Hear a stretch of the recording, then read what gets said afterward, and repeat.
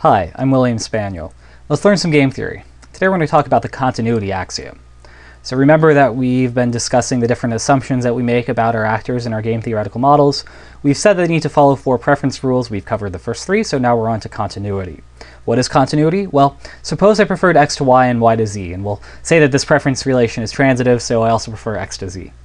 Then there exists a unique p in between 0 and 1, such that I'm indifferent between the lottery where I get x with probability p and z with probability 1 minus p, and getting a lottery where you get y with certainty. So this is a little bit of a dense definition here, so before we look at a concrete example, let's try to unpack the information here.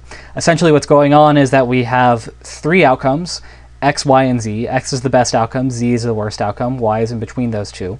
And there's going to be some lottery where you get your best outcome with positive probability, so that's this p times x, and your worst outcome with some probability, that's this z times 1 minus p. And you're going to be indifferent between that lottery and getting your middle outcome, y, with certainty. So to look at a concrete example, we've been talking about winning $1 million and winning $0 and dying a painful death and the preference relation over that. And we've looked at these expected utility values in the past, which signify that this person prefers winning $1 million to winning $0, so dying a painful death. And we just looked at that using 3, 2, and 1 as the utility values. And so what I would like to look at is a couple of lotteries using those utility values. So in this first lottery, you win $1 million with probability 1/2, and you die a painful death with probability 1/2. In the second lottery, you win nothing with certainty, so that's a degenerate lottery where you get the win nothing outcome with certainty. And I'm going to claim that someone with utility values 3, 2, and 1 would be indifferent between these 2 lotteries. And the way we see that is by simply replacing these outcome terms with the utility values that we've associated with them. So instead of $1 million, we replace that with a 3. Instead of death, we replace that with 1. And instead of $0, we replace that with a 2. And I've done that here. And if we just do the simple math here, so 0.5 times 3 plus 0.5 times 1 is equal to 2, and 1 times 2 is equal to 2. So the expected utilities for both of these lotteries is equal, and therefore this person is indifferent between these 2 lotteries. Now, one thing that should be pretty obvious is that this is an abnormal person. Most people would have a very, very high value here before they are indifferent between these 2 lotteries, rather than being willing to accept death half the time just to win $1 million the other half of the time. And so one thing that I'd like to ask you is, what is your p-value necessary for you to be indifferent between these 2 lotteries? So if I replaced it like this, where you win $1 million with probability p and you die with probability 1 minus p for the first lottery, and you get nothing for the second lottery, essentially you just go on living your normal life. I want to know what value p are you indifferent between these 2 lotteries. Now, as long as you can tell me what value of p that makes you indifferent between these 2 lotteries is, then your preferences are going to be continuous for this particular situation. And I think what we're going to see is that most people are going to respond with essentially continuous preferences. Now, keep in mind that this p-value could be very, very high.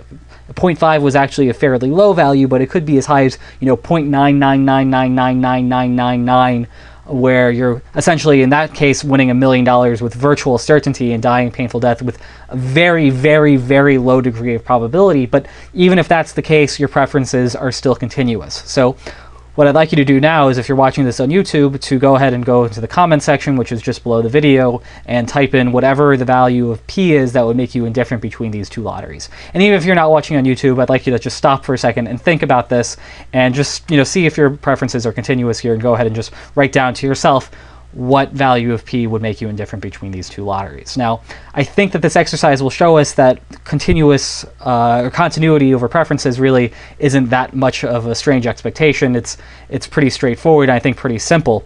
But what we will notice if we look through the comment section is a bunch of different answers for that value p. So this could maybe cause problems, you might think, in that we can't just assign numbers like this for everyone. So this is just 3, 2, and 1. These numbers wouldn't cover everybody because we're going to be seeing very different values of p. And so you might be wondering what we're going to be doing with that in the future. And while I don't want to get to exactly what we're going to be doing in this series of lectures, that will be for the next series of lectures, suffice it to say that we can, instead of looking at numbers like this, we can replace them with what we call exogenous variables, which here are just letters x, y, and z, where we have this rule x is greater than y is greater than z. So essentially this person still prefers winning $1 million to winning $0 to dying a painful death.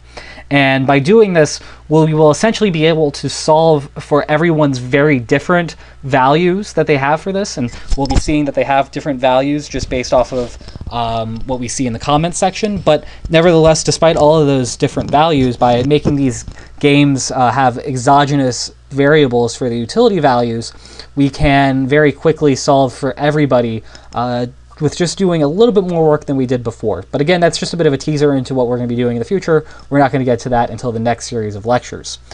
But to end things here, I want to talk about one last thing, one issue with continuity, and that's what we call lexicographic preferences. And continuity actually prevents expected utility from working with a very specific type of lexicographic preference. And in the next video, we'll talk about what lexicographic preferences are and what this particular type of lexicographic preferences is that runs expected utility theory. So join me for that video, and I will see you then.